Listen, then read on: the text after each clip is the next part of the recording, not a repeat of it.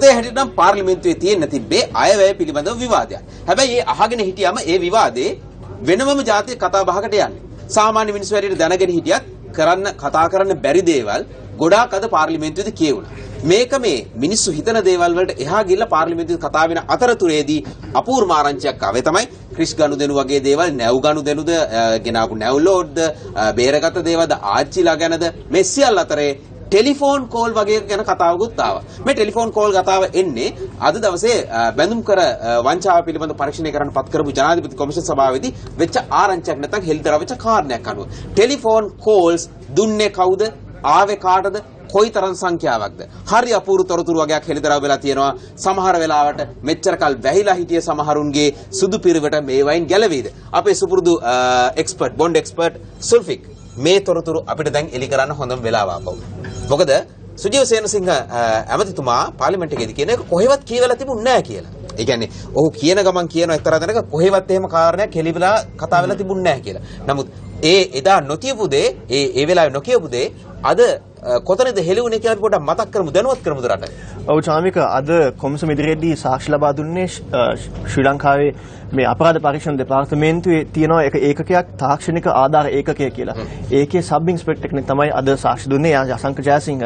ඔහුට බාර දුන්න කාර්යය තමයි ඒ දුරකථන සැපයුම් කරුවන්ගෙන් දත්ත අරගෙන ඒ වගේම අර්ජුන අලෝෂියස් මහතාගේ දුරකථනයෙන් ලබාගත් තොරතුරු අනුසාරයෙන් ව්‍යවහාරික වාර්තාවක් හදලා ඒක කොමිසමට බාර දෙන්න. ඉතින් ඔහුගේ වාර්තාවෙන් ඒ තවත් අතුරු වාර්තාවක් ලබා දුන්නා. ඒ හරහා තමයි මේ සුජීව සේනසිංහ කියන ඇමතිවරයාගේ සහ මන්ත්‍රීවරයාගේ ඒ නම හෙළිදරව් වුණේ. ඒකට හේතුව වන්නේ මේ වාර්තාවේදී ඔවුන් විශේෂයෙන්ම පෙන්눔 කරේ අර්ජුන් අලෝෂියස් කාත් එක්කද සම්බන්ධතාවයක් තියලා තියෙන්නේ කියලා. ඒ කියන්නේ මේ ගනුදෙනු සම්බන්ධයෙන් නම් කියවෙච්ච එකකින් කොයි කොයාත් එක්කද ඩීල් කරලා තියෙන්නේ, කතා කරලා තියෙන්නේ කියලා. කාටද දුරකථනයෙන් කතා කරලා තියෙන්නේ? ලයිස්තුව කියවන්න පුළුවන්ද? ඔය හම්බෙච්ච දුරකථන ඇමතුම් දුන්නු සහ ගත්ත ඇමතුම් ලයිස්තුව කොච්චරක්ද කා වෙනුවෙන්ද කීයක්ද කියලා. ඔව් ඒ විශේෂයෙන් මතක් කරන්න ඕනේ දැන් සුනිල් හඳුන්වැත්ති මන්ත්‍රීවරයාගේ කෝප් කමිටුව පත් කරේ 2016 මැයි 6 වෙනිදා ඒ වාර්තාව ලබා දුන්නේ 2016 ඔක්තෝබර් 28 වෙනිදා. ඒ කාල පරාසය තුලදී අර්ජුන් අලෝෂියස් හා සුජීව සේනසිංහ අතර දුරකථන සංවාද 62ක් තිබිලා තියෙනවා. 62ක්. අර්ජුන අලෝෂියස් සහ හර්ෂණ රාජකරුණා අතර දුරකථන සංවාද 23ක් තිබිලා තියෙනවා. අර්ජුන අලෝෂියස් සහ හෙක්ටර් අප්පුහාමි අතර දුරකථන සංවාද 23ක් තිබිලා තියෙනවා. ඒ වගේම අර්ජුන අලෝෂියස් සහ අජිත් පී පෙරේරා අතර දුරකථන සංවාද 2ක් තිබිලා තියෙනවා. අවසාන වශයෙන් තවත් එක නමක් හෙළිදරව් වුණා. ඒ තමයි වත්මන් ඇමති දාසිරි ජයසේකර. ඔහු හා අර්ජුන අලෝෂියස් අතර දුරකථන සංවාද 2ක් තිබිලා තියෙනවා. ඔය දැන් අපි අර කලින් අහපු පාර්ලිමේන්තුවේ වෙච්ච කතාවේදී සුජීව සේනසිංහ අමාත්‍යවරයා කියා සිටිනවා එහෙම එකක් නැහැ කියලා. ඒ කියන්නේ එහෙම තොරතුරක් හෙළුනේ නැහැ කියලා. ඒ අතරතුරේදී තමයි මේ සංඛ්‍යාවන් හෙළිදරව් වෙන්නේ අද කොමිසම තුලදී. මෙතන එහාට මොකද වෙන්නේ?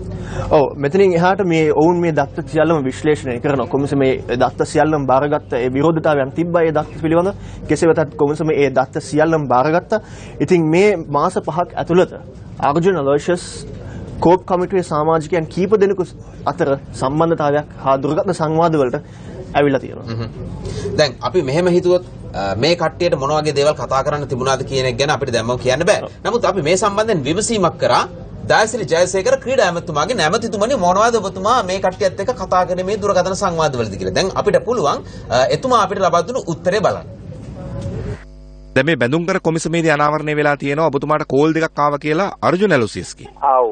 ඔව් මට අඳුරන කෙනෙක් අවුරුදු ගාණක් ඉඳලා ඔව් පළාත් සභා මැතිවරණේ මට උදව් කරා. ඇත්තටම ඒ කාලේ මම ශ්‍රී ලංකන් දාස් පක්ෂයේ පළාත් සභා අපේක්ෂකෙක් විදියට පළාත් සභා මැතිවරණ තරඟ කරනකොට එතනින් පස්සේ මේ බැඳුම් කර ගනුදෙනු යනකොට ඌ මට කතා කරා. මොකද්ද කතා කියලා කතා කරලා තිබුණේ. ඌ මම හමු වුණාම ඌ ඉල්ලුවේ කිසියම් විදියකට මේ ක්‍රියාදාමයේදී උදව් කරන්න පුළුවන්ද කියලා. මොන වගේ උදව්වක්ද ඉල්ලුවේ එතුමා පුතුමාගේ? නෑ ඔයතුමා කතා කරේ ඉතින් මේ කාරණේදී එතුමා නිර්දෝෂී එතුමාට උදව් කරන්න කියලා. ඉතින් මම කිව්වා ජන වාතාවරණය තුළ කෝප් කමිටුවට මේ විභාගයේ යමින් තියෙන අවස්ථාව. ඒ අනුව අපි ඒ වෙනකොට පැහැදිලිව ඔප්පු කරලා හමාරයි ඔප්පු කරගෙන යමින් තිබුණා. මේ ක්‍රියාදාමයේදී පැහැදිලිව මෙතනදී අර්ජුන් මහේන්ද්‍රන් සහ අර්ජුන ඇලෝෂියස් සහ තවත් පුද්ගලයන් විසින් මෙතනදී විශාල වංචාවකට මේ ක්‍රියාදාමය තුළ නතු වෙලා තිබෙනවා මේ බැඳුම් කර ගනුදෙනුව කියලා. ඒක නිසා තමයි පැහැදිලිව මම මේ බැඳුම් කර ගනුදෙනුව පිළිබඳව තිබිච්ච කෝප් කමිටුවේ සමාජිකයෙක්. අපි පැහැදිලිව මේ බැඳුම්කර ගනුදෙනුව පිළිබඳව සත්‍ය සොයා ගැනීම සඳහා විශාල වේසක් ගත්ත අය. ඒ නිසා මම ඔහුට ප්‍රකාශ කරා ඒ සම්බන්ධව අපිට කිසි දෙයක් කරන්න බෑ. මොකද මේ බොහොම පැහැදිලිව සොයා ගන්න පුළුවන් වංචාවක් මෙතන සිද්ධ වෙලා තියෙනවා. දැන් බේරලා දෙන්න කියලා ඉල්ලුවේ අර්ජුන් ඇලෝසියස් විතරමද?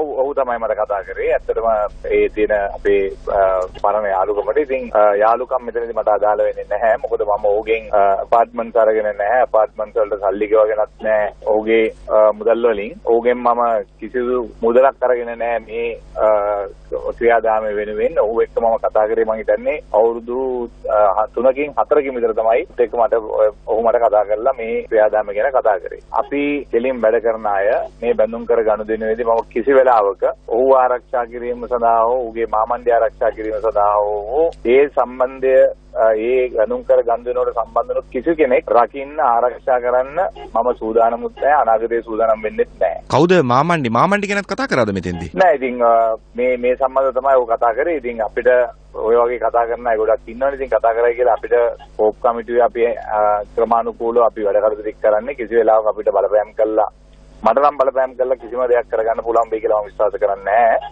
ඔය රෙකෝඩ් වෙලා තියෙනවා දැන් තේරෙන අලුත් වැඩ පිළිවෙල තුළ බොහොම පැහැදිලි මම කියපු කාරණා ඔගේ ඇති රෙකෝඩ් වෙලා. ඒ නිසා අපිව මේකට මේ අනිත් කට්ටියත් එක්ක පටලන්න හදන්න එපයි කියන එක තමයි මට කියන්න තියෙන්නේ. මොකද මටත් වැඩිය කලින් මේ අර්ජුන් ඇලෝසියස් ඔය සියලුම දේශපාලඥයොත් එක්ක සම්බන්ධතා තිබුණා. ඔබතුමා හිතනවද දෙයියෝ බේරුවා කියලා ඔබතුමා? දෙයියෝ නෙමෙයි. මම කවදාවත් ජරා වැඩ වලට අත ගන්න මිනිහෙක් නෙමෙයි. නිසා ජරා වැඩ වලට සම්බන්ධ වෙන කෙනෙකුත් නෙවෙයි. බොහොම පැහැදිලිව මම කියන්න කැමතියි. හොර ගනුදෙනු වලට අපේ නම් කොයිතරම් ගාවන්න හැදුවත් ඒක බොහොම පැහැදිලිව දෙයියෝ විසින් හරි ඔප්පු කරලා පෙන්නයි අපි ඒවට සම්බන්ධ නැහැ කියලා. හොඳයි මෙන්න දැන් තියෙන වාර්තාව සුජීව සේනසිංහ මහත්තයාට 62යි අජිත් පී පෙරේරා සහ දයසිරි ජයසේකරට 2යි හර්ෂන් රාජකරුණ සහ හෙක්ටා පුහාමි කියන දෙන්නට 23 ගානේ. තව තියෙන ලොකු ඉලක්කම් දෙකක් අපි ඒක තියාගත්තේ අගට කතා කරන්නේ. ඔව් චාමික මේ ලොකු ඉලක්කම් දෙක තමයි රවි කරුණානායක සහ ඔහුගේ බිරිඳ මෙලා කරුණානායක අර්ජුන් ඇලෝසියස් සමග තිබ්බ දුරකථන සංවාද 2015 ඉඳන් 2017 දක්වා අර්ජුන් ඇලෝසියස් රවි කරුණානායක හිටපු ඇමතිවරයා සමග දුරකථන සංවාද 387ක් සිදු කරලා තියෙනවා. ඒ වගේම ඔහුගේ බිරිඳ වන මෙලා කරුණානායක සමග දුරකථන සංවාද 320ක් සිදු කරලා තියෙනවා. ඒ වගේම තවත් කියන්න ඕනේ මේ වන විට නීතිපති දෙපාර්තමේන්තුවට විරුද්ධව පෙත්සමක් දමා තිබෙන එස් පද්මනාභන් ඔහු සහ අර්ජුන් ඇලෝසියස් සමග දුරකථන සංවාද 61ක් තිබිලා තියෙනවා එක්තරා අවුරුදු දෙකක කාලයක් තුලදී. හැබැයි ඒ කාලය තුලදීම පද්මනාභන් සහ අර්ජුන් ඇලෝසියස් අතර වයිබර් ඔස්සේ ඇති කරගත් දුරකථන සංවාදවල සංඛ්‍යාව 703ක්. ඊට අමතරව පද්මනාභන්ගේ සහෝදරයා සමග අර්ජුන් ඇලෝසියස් තියාගත් දුරකථන සංවාදවල ගණන 753ක්. ඒතර අවසන වශයෙන් අපි එන්නේ අග්‍රාමාත්‍යවරයා සම්බන්ධයෙන්. ඒතර අග්‍රාමාත්‍යවරයාගෙන් දුරකථනයට අර්ජුන් මහෙන්ද්‍රන් බැඳුම් කර සිද්ධ වෙන දවසේ දුරකථන ඇමතුම් දෙකක් ලබාගෙන තියෙනවා. එතකොට අග්‍රාමාත්‍යවරයා ඒකට පිළිතුරක් ලබා දීලා තියෙනවා කොමිසමේ ප්‍රශ්නාවලියට.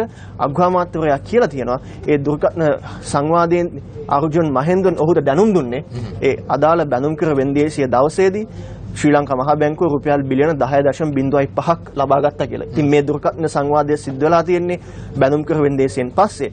කෙසේ වෙතත් කොමිසම මේ වෙනකොට තීරණය කරලා තියෙනවා එළබෙන සඳුදා අග්‍රාමාත්‍යවරයා කොමිසම ඉදිරියට පැමිණිලා පැහැදිලි කිරීමක් ලබා දිය යුතුයි කියලා. ඔය වගේම දැන් අපි කියවුණු ඉලක්කම් දෙක දුරකථන ඇමතුම් 387ක් රවි කරුණානායක මහතා සහ ඒ අදාළ පාර්ශ්වය අනික් පාර්ශ්වයත් සමග.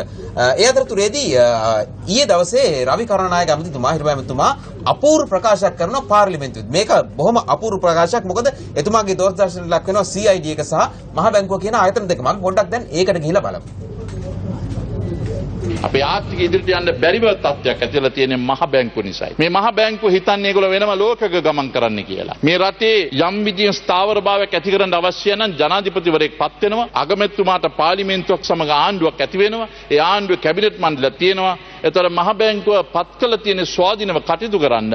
නමුත් ඒ ස්වාධීනත්වය තුලින් ඇවිල්ලා මේ රටේ ආණ්ඩුවක් කරන එකට වෙන විදිහකට ගමන් කරන්න හදනවා නම් මෙන්න මෙතන තමයි ප්‍රශ්නේ ඇතිවන්නේ. මහ බැංකුවත් සමග හැම අවස්ථාවෙම මට ප්‍රශ්නයක් තිබ්බේ ඒ අය වෙනින් ගමනක් අනුගමනය කරන්නේ. ඒගොල්ලන් කියපු ගේට අද කටයුතු වුණා නම් එන උද්දමනය අඩු වෙන්න ඕනේ. ඇයි එන වැඩි වෙලා තියෙන්නේ? හැම ප්‍රශ්නෙම අද ඉවර වෙන්නේ CID. මම අද පත්තරේ කියුවා තෙල් ආනයන කරන එකත් CID එකට ගිහිල්ලා.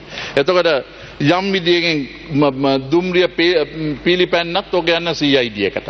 කාර් මේ රටේ ආනයන කරොත් ඒක වැරදි විදිහකට ගිහිලා තිබ්බනම් CID එකට. මෙන්න මේ වගේ ප්‍රශ්න තුල අද මේ CID එක අනිසි ලෙස මේ රජයේ ඉදිරි ගමනකට බාධාක් ලෙස පත්වලා තියෙන හැම දෙයකටම ඒගොල්ලෝ කරන්න තියෙන හුරු ටික අල්ලන්න එක නෙමෙයි තියෙන්නේ. ඔහේ තියෙන ඒවා ඇද යන එක තමයි වෙලා තියෙන්නේ. ඒ නිසා මං හිතන විදියට මේ වගේ අවස්ථාවක CID එක අර මරුණ ලසන්ත ගැන නැති වෙලා ඉන්න එක්නිරගොඩ ගැන ඒ වගේම පොදුල ජයන්ත හරි ඌපාලිට එන්නකොන් ගැන හොයලා දුන්නා නම් හුඟක් හොඳයි. ඉතින් එහෙම හොයනවා නම් ඉතින් එතුමන්ලගේ ආණ්ඩුවෙම තමයි හොයන්නත් ඕනේ.